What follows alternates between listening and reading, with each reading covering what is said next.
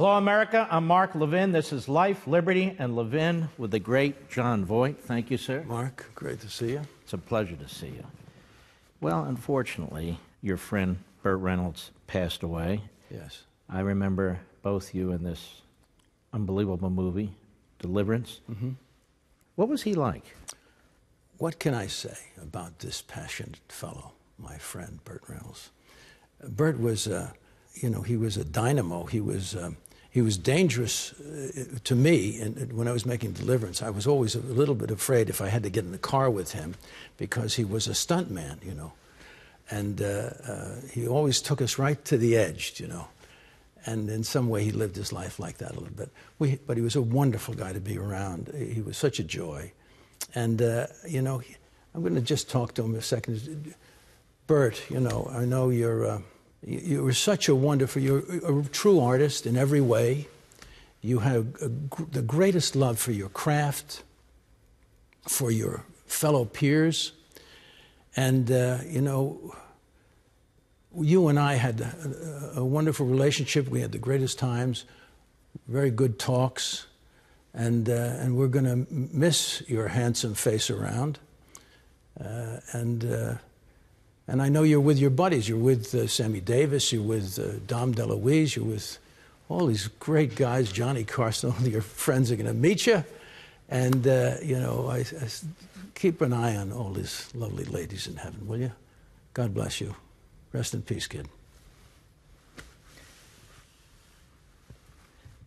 Any story or stories? Oh, yeah. Well, Burt was, he was a scalawag, we were talking about this word, pantheon, the gods of our industry. Well, he was one of those guys. And the person and the figure that you put up there is the bandit, No one ever created a character quite like that. We all fell in love with the bandit.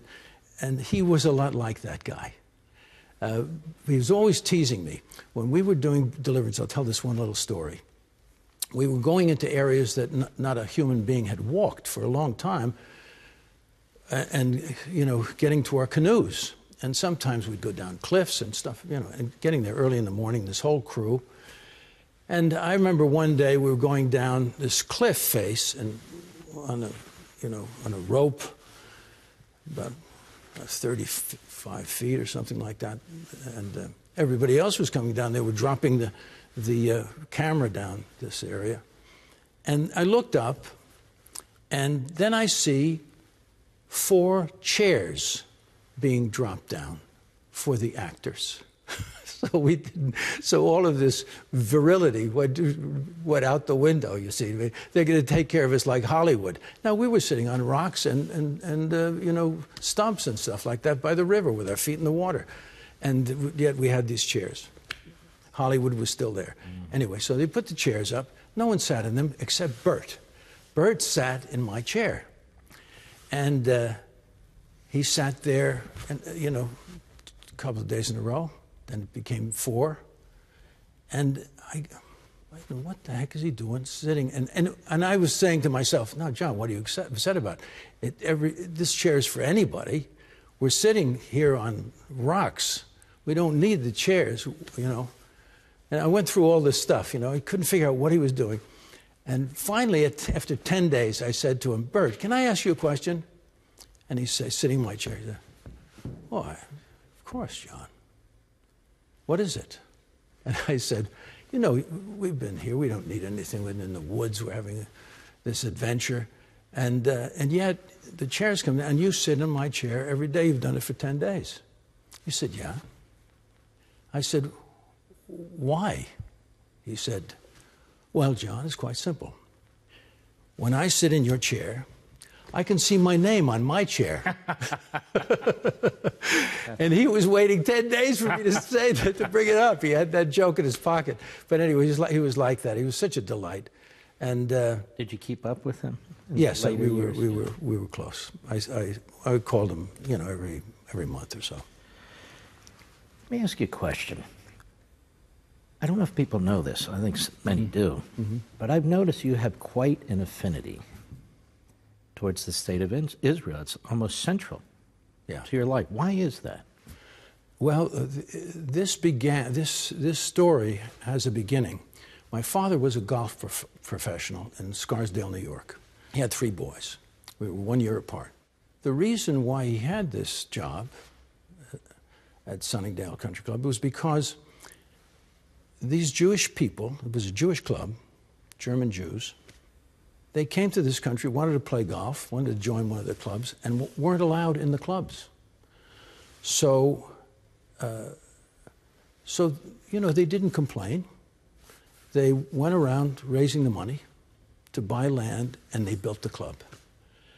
And because of their ingenuity and because of their flexibility and vision, my dad had this job. So I knew at a very early age the insanity of anti-Semitism. I remember when in the 40s, I was born in 1938, in the 40s, I remember seeing a Life magazine picture of a little boy behind barbed wire. And I identified with that boy. I said, that could be me. What are they doing to these people? And that stayed with me all my life. So I've felt a real responsibility, in a certain sense, to stand up against anti-Semitism, right? And in that journey, I've gotten very close to the Jewish people. Now, there's another aspect to it, and that is my father. My father was a very poor boy. He was 8 years old when he caddied at this country club.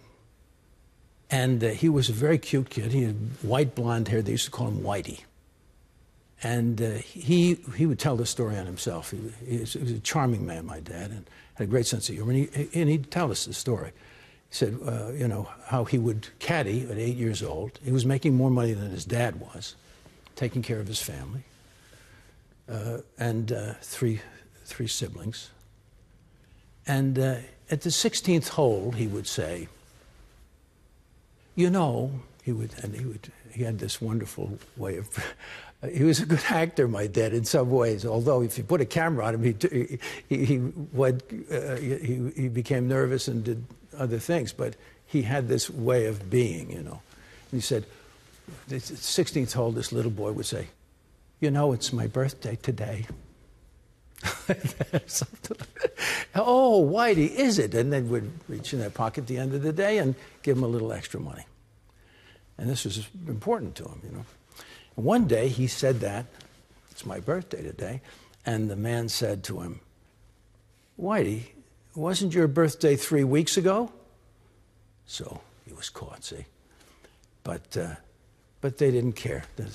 They understood what he was doing. They even admired his chutzpah for a little kid, And they kind of embraced this young man, and they taught him many things. My father, this happened later on in my life, I realized that my father had been, when he was instructing somebody else, I found out some of the things that he was given as instruction by these memberships, by this membership of the club.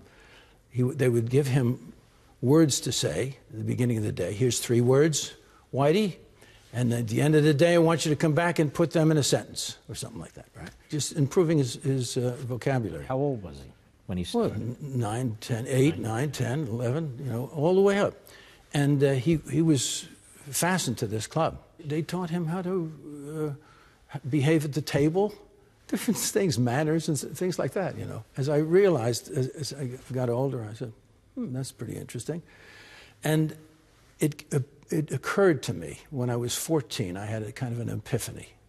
My father, who, as I have said, he was an extraordinary fellow, very charming man, very poised, full of fun, loved children, was a great father, great storyteller, and very principled guy, too. Very strong morals, But never rigid, playful, but strong when he needed to be. Everybody admired this guy.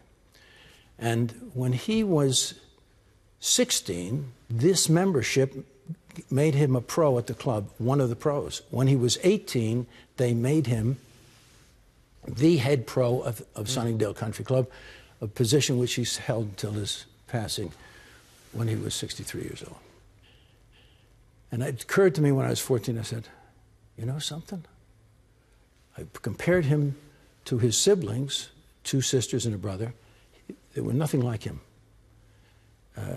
He was so superior in every way. Not to demean them, they were very nice people. But they just didn't have the same qualities he had and the grace that he had. And I said to myself, you know something? My dad was raised in the Jewish culture. That's who he is. So... And this has stuck with you. Oh, it's very moving when I talk about it. Yeah. And so this idea, you know, it stayed with me. And my friends have been extraordinary Jewish people all through my life. But and then I went through a crisis at a certain time in my life, and I was looking at all religions. I was raised Catholic, and I have a great regard for the Catholic Church. And what it gave me, and the teachings and the schools that they have today are very good. They're on another level than the public schools. And, you know, the hospitals and all of this. And the great people, you know, John Paul II, whose part I played at one point, and Mother Teresa is one of my heroes. So I have great regard for the Catholic Church. But I did a lot of investigating of all religions, and I came to understand much of the Jewish history. There's a wonderful book by Paul Johnson, History of the Jews. It's a great book, folks. Great. And Paul Johnson's a great man. What's that? You have tears in your eyes. Well, I think righteousness brings emotion out of me. I think people who seek truth are those who I would, you know, seek to follow. I hope I'm thought of one of those at the end of my days. But anyway, there's so many great people, and so I've looked at this history of the Jewish people, and at one point I said, the greatest wonder of the world is Jewish literature. With all the different, you know, the rabbis, the great Einsteins of the Jewish people across the years were rabbis. They made commentary on this Bible that they had. We have just coming up almost at the present time with the Hasidic people, when there was a need for something else in the Jewish world, when people were, the people in Europe, this part of Central Europe, were bereft of the ability to read all this literature. Then this fellow came along called the Baal Shem Tov, and he taught them songs. He said, you simply need to be, you know, happy in your work. You follow this, behave in a certain way, and here's some songs to remind you of the truths of things. And so right up to the present. And that's why I came to the Baal Shem Tov began a legacy that wound up in my backyard in California, the Chabad, and I've made friends with these fellows. And they're a fun group, really lots of fun. And they help people. And I've danced on their telethon, danced the Hasidic dance with the Hasidic dance, and it became quite a deal. So anyway, that's my story with my affection for the Jewish people. Well, it's very fascinating, and it explains why you go to Israel, why you do what you do. And when we come back, Jon Voigt, I want to ask you another question. You used to be a liberal. How did you become a liberal? When did you find that out? I found that out. And then you became a conservative. Yes. I want to know how you became one and then how you became another. Yep. Ladies and gentlemen, don't forget, each week you can watch me on Levin TV most of the week. Go to crtv.com/Mark and sign up and join us, crtv.com/Mark, or give us a call at 844-LEVIN-TV, 844-LEVIN-TV.